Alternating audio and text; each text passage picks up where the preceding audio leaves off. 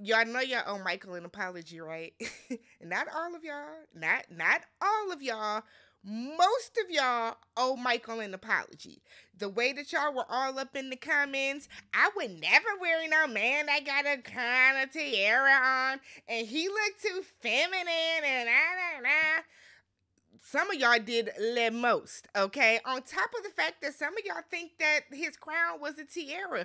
Why y'all don't know the difference? Why y'all don't know the difference? Nonetheless, it's really Married at First Sight's fault for making us think that he brought this stuff in on his own accord. But some of y'all, I ain't gonna point no fingers. Some of y'all owe Michael an apology. Okay? That's all I'm gonna say. That's all I'm gonna say. Welcome back to the channel. I'm Tammy. This is Tammy Talks. Married at First Sight. We are in Denver, season 17, episode 2, Rocky Mountain Romance. If you are brand new to the channel, I break down TV shows one recap at a time, interjecting my own thoughts, opinions, and theories into each and every recap. So, if you enjoy that type of content, go ahead and hit that subscribe button. If you're a returning viewer from last season, or Love is Blind, or Love Island, or The Ultimatum, or Ready to Love, or any of the other shows that I do, you have not yet subscribed. Super close to 19,000 subscribers. So y'all please go ahead, hit that subscribe button. I want to get to 20,000 by the end of the year. That is my goal. That's my goal. All right. So if you haven't already, hit that subscribe button. Thumbs up the video if you like it. Hit and then hop in the comment section so we can talk about everything that happened. All right.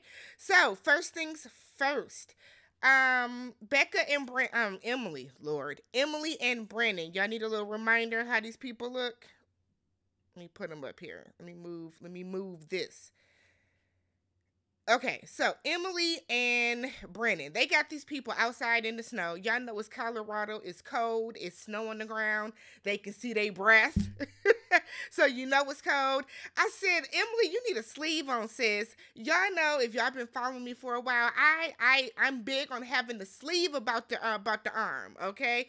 I don't go nowhere without a sleeve. You know why? Because it be cold. So they finally get them some coats. She had a little fur situation, probably Shein, Fashion Nova. It didn't look like it was, it didn't look like it was, okay. But they get out there and they are both each other's types, physical wise, right? So she was like, we got to do a little more talking so I can see how the inside is, sir. But as of now, as of right here, they're compatible. So she asked him if his family likes to party. He said, well, I'm Russian, okay? So my dad hydrates with vodka. I said, I know that's right, sir. Because the Russians like vodka, okay? They make some of the best vodka too. If you looking for a vodka, go get you a Russian one. Don't do the Ciroc because it Diddy and all them. Go find you a nice, strong Russian vodka. Them the ones. So she had to she kind of looked taken aback by that, but then was like, but I'm the party animal in my family. Girl, so why you make a face at him that his daddy liked to drink? Whatever. So she's asking him if he has a pet. She was hoping he had a dog. He said we can get one together. Whoa, we're doing too much. We're doing too much. Y'all may not even make it past the little honeymoon. But they both want a sheepadoodle. Now, I don't know what that is, but when I went to go Google it, an article popped up on the top 7 reasons not to get a sheepadoodle. So, I don't know what type of shade that was to them dogs, but that's what popped up for me. So, we then get to Becca and Austin. Give a refresher on them. All right, so we get to Becca and Austin, and they are doing their dress and tux shopping. I appreciate how fast this went. I appreciate how fast we breezing through this because we don't really need a lot. You know what I mean? So she doesn't want a traditional dress. She can't have anything that's tight or form-fitting around her body because she just had an appendectomy. Becca got some health issues. Becca has been going through some things health-wise, and I'm sorry, but Austin doesn't give me mature enough to like, I feel like sympathize with that. Something about Austin still gives very much frat boy, immature, inconsiderate. So we'll see how that goes. But she ends up picking out this dress that she said made her look like she was from the Renaissance, and not Beyonce's, but like more Renaissance fair. Okay. So meanwhile, with Austin, he tries on this I thought, very, very nice green tux. He said he felt like a leprechaun in it. I said, oh. So he ends up going with the black tux instead. We then pan over to Claire and Cameron, and they are doing their wedding dress and tuck shopping.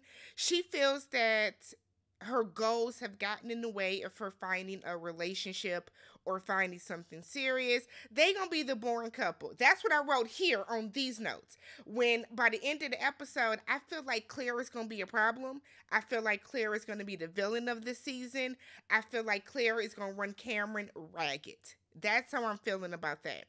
So Cameron, I said Cameron don't have no male friends. He brought his pseudo mom his pseudo mom that he brought in because y'all know his family is still over in, he said in New Zealand? His family is still over in New Zealand. I mean, you ain't got, like, why didn't your cousin come? Just the questions I have. So Claire gets emotional. And because it's a big moment full of things going on, and one of her sisters was like, "This is huge. You just found the one. The one what? Not the one. I know you don't mean she found the one as in a man. No, girl, you must ain't never seen the show. There's like a 13% success rate. She didn't find the one nothing. No, she didn't find the one nothing." We then pan over to Lauren and Orion. Okay, so she hopes that her husband is big enough to keep her warm. I said,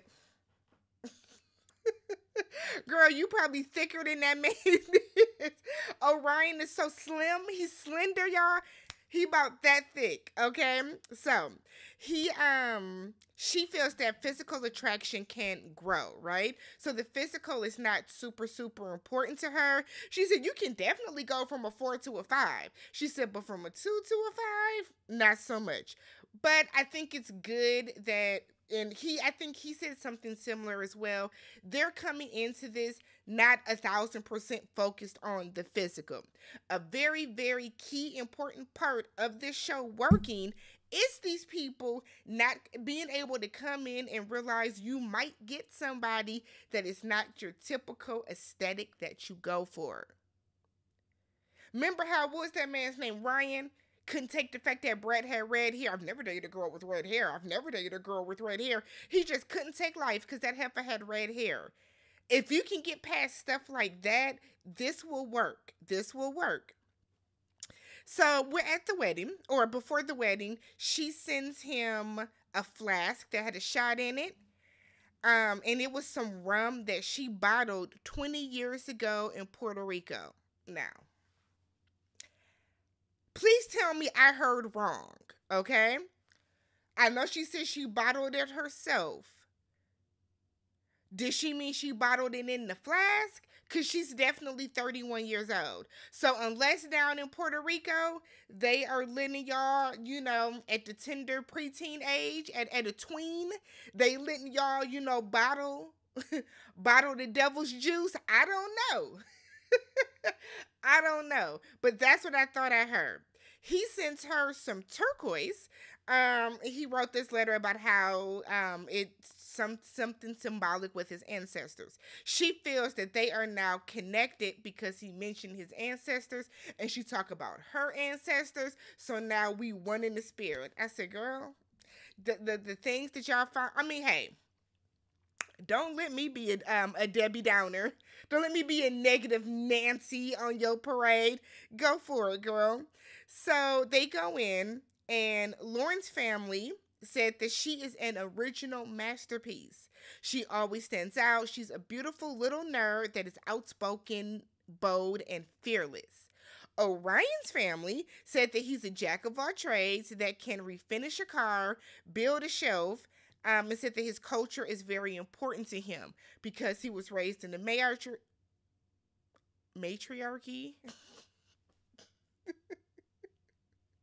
This is probably why I should edit matriarchy. Um, he believes that women are strong and he will value her independence. You can tell they have some physical attraction to each other. Like they're smiling, they're happy. She complimented his earrings. He looked, he was cool with it. So you know what? I kind of like them together. Not gonna lie, I kind of like them together. We gonna give me to the honeymoon, but this might be the couple that we see it for. It might be. So they both clearly really like each other. They both kept saying, the experts did good. They did good. So like we got a little something something merging with them. He asks to kiss her.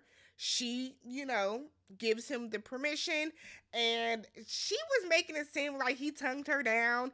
It was very much given, but hey, she enjoyed it. She had a little tingle or something going through it because she seemed to enjoy it. Okay. So then we get Michael. I'm going to tell y'all now, we saw way too much of Michael. I'm sorry for Michael's situation. I feel bad for him, but I kind of feel like we don't need a play-by-play of what happened. The moment that heifer left, that should have been the end of seeing Michael, but let's talk about it. So we're getting Michael's real wedding now. And this is why so many people jumped ship from the season or from the show this season, right? Because they started off with this clear dramatization, whether it was they made Michael stand back up and do it or whatever the case, but it was clearly a dramatization that was unnecessary if y'all were going to show this season. One thing, who was I watching? Was it Levita Rosa? And she was saying how Pastor Cal was pegging this season as full of drama and horror. What? Why? Why is that? I don't understand why Married at First Sight leads with that. Yeah, we watch for a little bit of drama. We're human. But overall, we want to see some Woody and Amani's too. We want to see somebody. We want to see somebody work, right? Nonetheless, we get to see him, get ready with his friends and stuff. I like Michael's hair. He got a little V in the back, little part, little situation. His bayang is bayanging, so I like Michael's hair. We then see that he is dressed very nice, very casual. Well, I won't say casual, very formal. Nice black velvet jacket. He had on the pink bow tie. That's a little much, but nice touch. I like it. The bride sent him the sword and the crown. So I guess the real question we should be asking is why? Why did she send this man a sword and a crown, right? What is the significance between her sending him a sword and a crown? So he only put the shit on because she sent it over.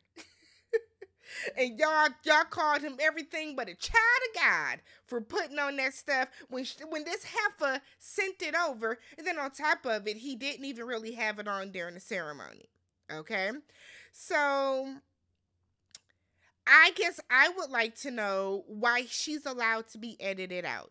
Now, I saw on Twitter that somebody said that I guess she did not sign a waiver to consent to being filmed.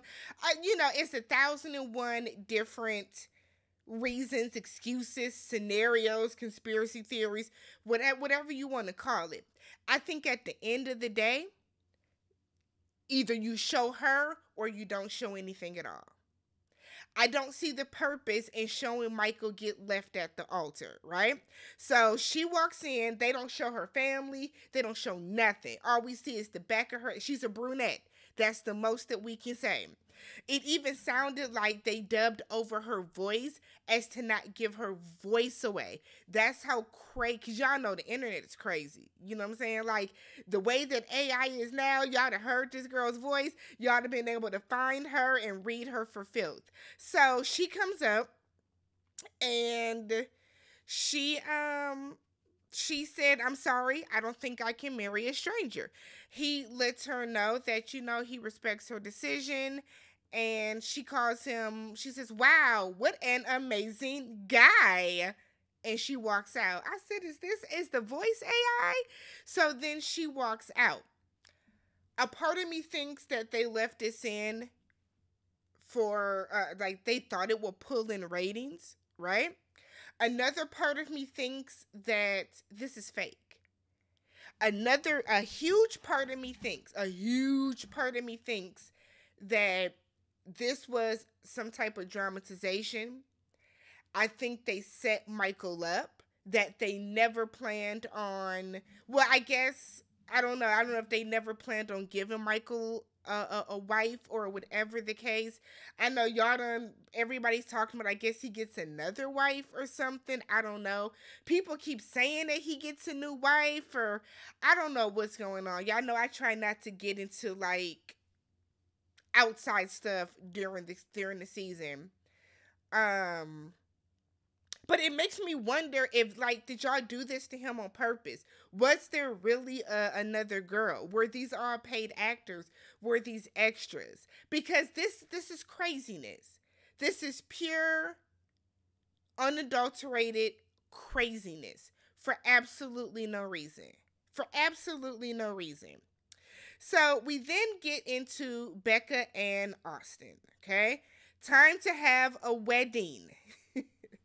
So Becca and Austin. So his friends are asking him if he's ready to be 100% committed. Austin said he don't know.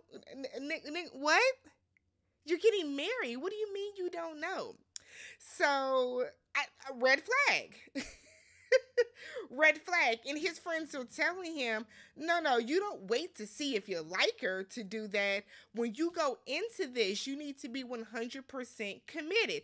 He said he's going to do his very best. Fuckboy. Fuckboy vibes already. She sent him over like a little reusable camera because, she's a photographer. I would have thought she would have gave him like a Polaroid or something. You know what I'm saying? Like, I even have one of those like little Polaroid that, you take your picture and then right away it spits out, one of the new age ones. But I don't know what she sent over, but it makes sense. He sent her over some perfume, and lo and behold, it's the perfume that she wears every day. Quiet as it's kept, it just looked like some Marc Jacobs Daisy, and if that's what that is, a lot of the heifers wear that. I don't, because so many of y'all wear it. There are like 3 or 4 scents that I just feel like the average woman has, right? Marc Jacobs Daisy is definitely one of them, and it kind of looked like the Marc Jacobs Daisy box to me. Nonetheless, who is this guy? Who is this man that went to the counter at Macy's or to Nordstrom's and said, "Yo, what do all the hoes get?" And that's what he, whatever.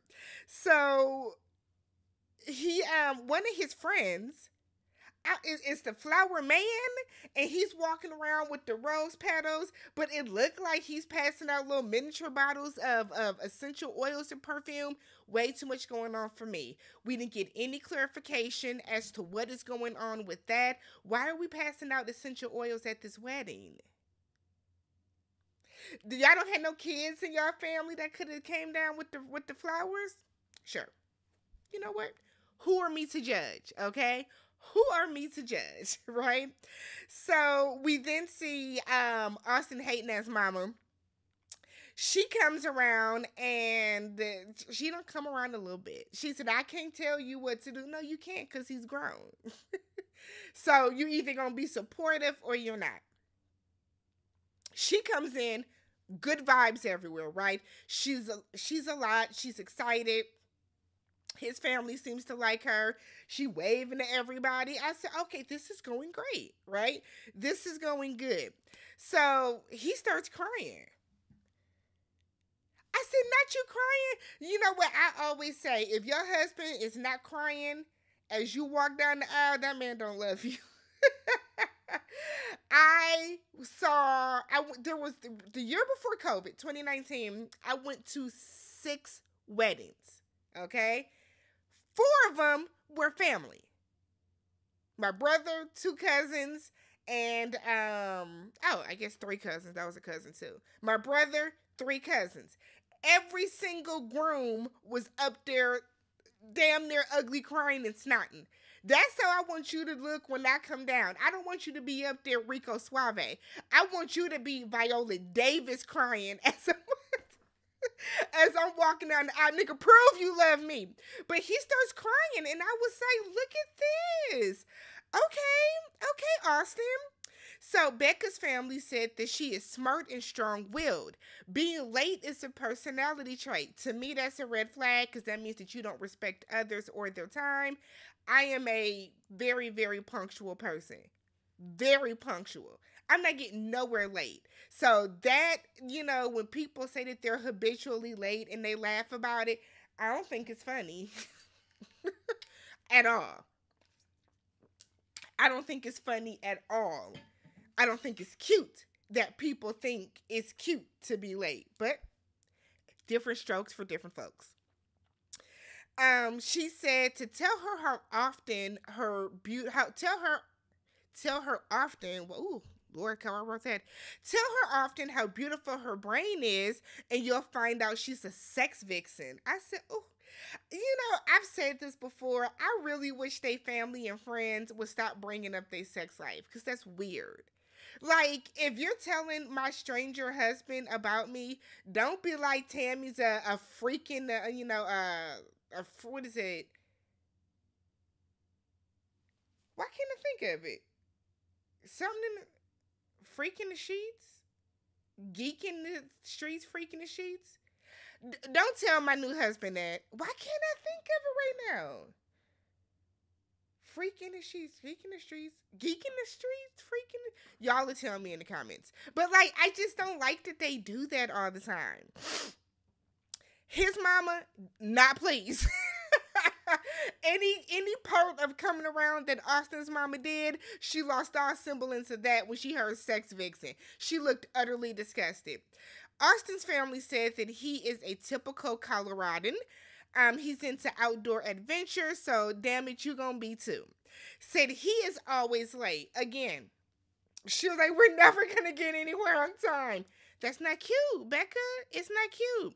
So his top trait is his loyalty. He's had the same group of friends since he was a kid, and he is dedicated to making those around him feel cared for. Awesome. Good job, Austin. So she wants to do the Jewish tradition of breaking the glass, so she must be Jewish. And then they, yell out Mazel Tov. And then he asks if he can kiss her. It's always just a very nice, just mwah, chef's kiss when they say, can I? Do you mind? Do you want to? Instead of just going in and swallowing her face. Okay? Back to Michael. Why? So we get Michael saying he's embarrassed and sad. You should be. You should be. You should be embarrassed. You should be sad. We didn't need to hear you say that. We pan back over to Lauren and Orion. So they are outside talking. They're vibing with each other. They seem to have a good rapport. No one seems nervous. The conversation is flowing. She asked him how old he is. He's 27. She's 31. She said, I've never dated somebody younger than me, but shoot, I've never married a stranger. So we gonna ride this thing out together. She asked his zodiac sign. He said, I am a Sagittarius. He was like, and I know it. I'm a Sag Libra. So he's a Sagittarius sun, Sagittarius moon, Libra rising. I'm a Libra. I would love to know what my sun, moon, and rising are. If you know how to do that, or how I can tell, please let me know. I want to know, okay, so my birthday is September 27th. Or do y'all need to know, the time? I want to know, what my sun, moon, and rising is. So if you know how to do that, let me know, y'all. And then she is apparently the exact same thing. I said, y'all got the same birthday? Don't you have to have the same birthday for that to happen? Nonetheless, He then explains the significance of his hair being up. She seemed really into it. I think that he like really loved the fact that she asked, was it significant? She doesn't seem turned away by the fact that, he's wearing the earrings, and which I'm like 99% sure is probably a cultural thing for the wedding. Like, she seems to be very, very into it. She said that her biggest fear is that he wouldn't like her aesthetically and wouldn't be like, that's not what I'm looking for. She said, but I walked past the mirror and said, I'm a bad bitch. And he was like, right. They like each other. Okay, so far so good, y'all. We have a couple to root for because I don't see it for Becca and Austin, and Brendan and Emily. I really don't see it for them either. But Lauren and Orion, I think we might have something here. We might. We get back over to Austin and Becca. They're out by the fire. She doesn't drink. I wonder if it's because of her medical condition or if she just doesn't drink, but she says she don't mind if other people drink. She said, I will feed you shots all night. Not you being a pusher. Don't be out here getting everybody drunk and then you all sober and clear-minded. But that's good to know. Good for him to know. Becca's a lot. Becca is a lot. I saw somebody post on Twitter that they're getting Lindsay and Mock the Shock vibes. I hope it's not going to be that bad, but Becca seems a lot. While he's talking, she's talking over him. She's like picking shit off his face. Maybe she's excited. I think it's just, nerves and good anxiety and everything just coming out. But I don't know, y'all. We get Michael again, and I like to have screamed. I'm sorry, Michael. I think you're very handsome. I think you're probably a very cool guy. I don't want to see you no more, sir. This is it. 2 episodes is all we have in us. 2 episodes is all we have in us. So Michael goes back, reads the letter that she left. Okay, she left him a letter saying that she hopes that he fills up his adventure book and he seems like a great guy, and all the stuff that he sent over to her, she gave right the fuck back. I said, his friend is like, can we keep the sword? Why do you want to keep it? It's just going to remind you of your failed almost marriage.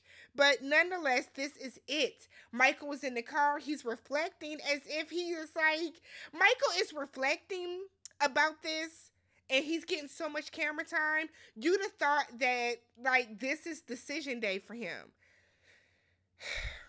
So then we get Claire and Cameron. Did we post their picture yet? I think so. So then we get Claire and Cameron. Okay, a little refresher. She's emotional thinking about her brother not being there. Remember, she is a quadruplet, and her brother took his own life. They haven't said how long ago, but it's still very, very fresh for her, at least. So she sent him some fabric. She apparently is Scottish, so she sends him some fabric because she wants him to incorporate it into the wedding. He just has to do a little handkerchief with it. He was like, I have to Google what to do with it. Put it in your pocket. That's all you got to do, babe. Put it right there. He gives her a stuffed animal that's a kiwi bird. Now, I didn't Google it because I thought we could do this together, but I believe the kiwi bird is, I feel like the kiwi bird might be New Zealand's national bird. It is. Okay. So the kiwi is New Zealand's national bird. But see, she don't know that. Because that would kind of be a clue that he's from New Zealand. But she didn't know that. So when you just give a random stuffed animal like that, it's a little odd. But the way that she was kind of like, about it, I said, oh, Claire's going to be a problem. And that's too bad, because I think, I don't mind her, but I think in unison, she's going to be a problem. So She's outside with her parents. I think that was her dad. She's outside with her parents and they're talking, and it bothered me how her dad kept like kissing and brushing up against her hair. You're crushing her curls. You're crushing her curls. Her father had just no regard for her hair. Meanwhile, inside her sisters were like, "You're the groom." Yep, that's why he's at the altar. That's why he's up there. So then we'll get the final wedding next week, and then hopefully we breeze through these receptions. And I'm hoping that we at least get on the plane. Okay, on the plane to get to the honeymoons. The season is still going faster than before. So for us to already really get through all the weddings and we're on episode 2, that is phenomenal. That is absolutely great. So let me know what you guys thought about this episode. Let me know what you guys thought about all the couples. Don't forget to hit the subscribe button and thumbs up the video. And I will catch you guys in the next one. I'll probably come back tomorrow. I'm going to watch the after show. If there's anything worth talking about, I'll do a video for the after show tomorrow. Peace.